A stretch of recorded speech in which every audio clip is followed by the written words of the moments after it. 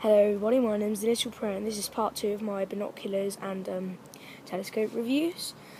Today I'm going to be reviewing you the small pair of binoculars, and yeah, for the next video, which will be the final video, we're going to be showing you the big telescope compared to the other two.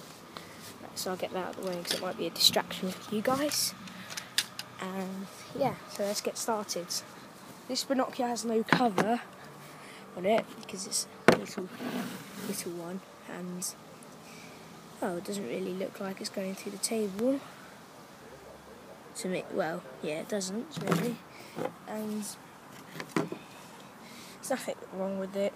There's a bit of damage on the thing, or the comfortable part here, and it is a field 4.2 minus 2.4, and it says here on the top, this time I'm not going to get it wrong, 7 minus 22 times 22 zoom, 73 meters / 219 feet.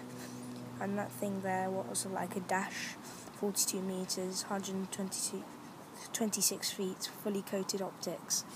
And if you want to pause the video, you might search this up if you might be interested in seeing or having one of these. And here it has a 22 times 7 zoom.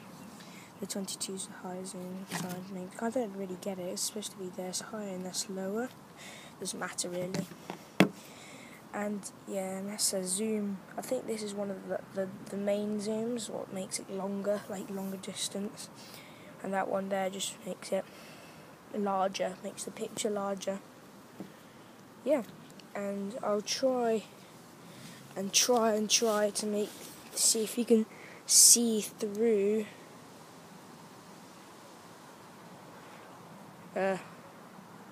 Well, unfortunately. Oh wait, I can just, if you guys can see as well, I have luck. I see the garden green bit, but don't worry, it's not really important now. And here on the top's the focus, and it works pretty well. I think the shortest distance about 2-3 meters away. And yeah, this is part 2 of my binocular and telescope review. Thank you very much. And if you would like to know the well, I'm not sure what the name is. If you'd like to find one of these, I'll try and find out where you get these binoculars from, and I'll tell you. I'll reply to your comments. And thank you for watching my video.